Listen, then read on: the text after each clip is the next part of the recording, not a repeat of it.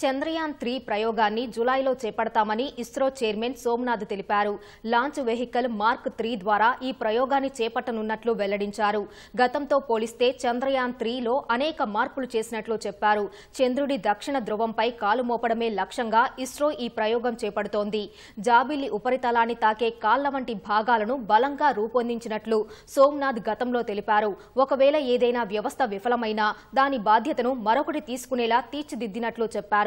చంద్రయాన్-2 కోసం ప్రయోగించిన ఆర్బిటర్ను పునర్వినియోగించే లక్ష్యంతో చంద్రయాన్-3లో కేవలం ల్యాండర్, రోవర్ను మాత్రమే ప్రయోగించాలని ఇస్రో నిర్ణయించింది.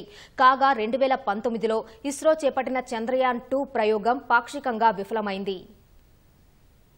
Learn from the past, do what is possible with your capacity at this moment. Failures may happen. Even now this could have failed, A rocket launch is like that there are thousands of reasons that it can fail. We have to do what is needed to be done so that we don't regret later, that's all. Every time we implement various committees, recommendations happen, we do implement. But things can go wrong. It is like that. This business is that possibility of a failure is always there.